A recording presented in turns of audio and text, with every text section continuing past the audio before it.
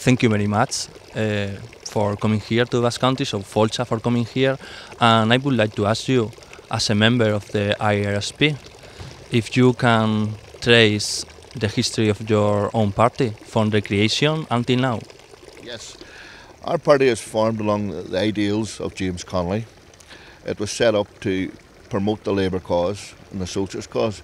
We take most of our political aspirations from Connolly's writings. We see Connolly as an inspirational leader in 1916.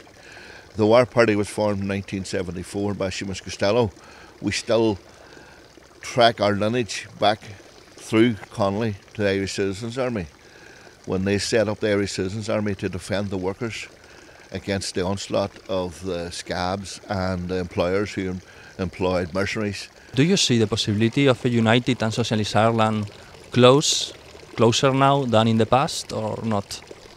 No, I see it further away. The partition of Ireland, an artificial state, was set up in 1921, and over the years all Republicans from different persuasions, whether it be left or right, have all pushed for an independent 32 county socialist Ireland. In latter years, since the so-called peace process has come online, that has copper-fastened partition. It has increased sectarianism. If you just look in Belfast, you'll see that peace walls have increased and become more prevalent.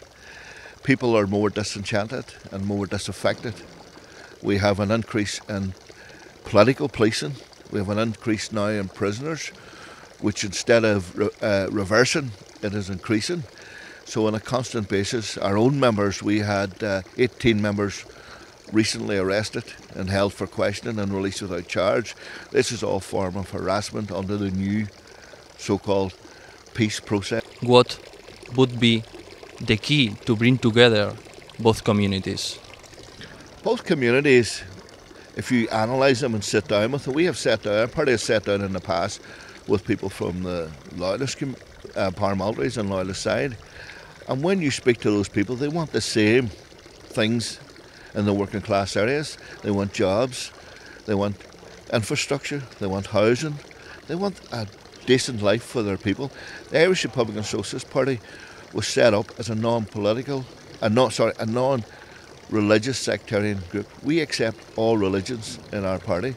Some of our former leaders, Ronnie Bonton, were Protestants.